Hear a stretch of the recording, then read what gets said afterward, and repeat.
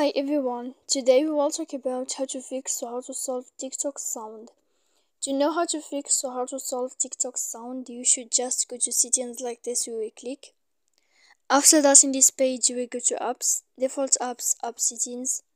When you will see this list, you will go down to find the application of TikTok and you will enter. Then in this page you will go to force stop. When you will end this, you will enter to storage. After that you will click clear cache. Then you will go to click clear data. And when you will end all this stuff as you see here in this page, then you can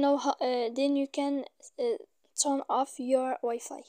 So please don't forget to support us by like and subscribe. See you next time in another video, and thank you for your attention.